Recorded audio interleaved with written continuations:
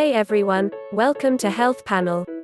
Today, we're going to go over how to grow thick eyebrows using rice water. Subscribe so you don't miss when we upload new videos. Make sure to watch until the end to discover how you can use rice water. So let's get into the video. If you want to have bigger eyebrows, keep watching this video. Have you ever known that you can accelerate your brows growth? Most women dream of full, defined brows, especially because thick eyebrows are trending now. Thin and patchy eyebrows are one of the major beauty issues of today, and many people are searching for quick and efficient alternatives to correct their brows. After all, a beautiful eyebrow highlights your eyes and makes anyone prettier, right? Thinking about this issue, we decided to bring you the recipe for nice water, which can help your brows. Many people think that rice water is the hot water that we get when we cook some rice for our dinner, but that's not what we are talking about here. The rice water is made of raw rice. You can make it with common rice, parboiled rice, or any kind of rice you have at home. Besides, many people around the world use rice water and can attest to its benefits. Also, you can make it in just 5 minutes. And you don't need to throw away the rice after making your water, you can even cook it after. But how do we make rice water? This homemade recipe is super easy.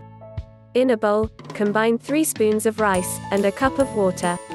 Let it soak for a few minutes, then stir.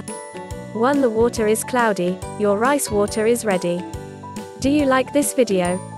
If you're enjoying it, don't forget to give us a thumbs up and tap on the bell to receive the new videos.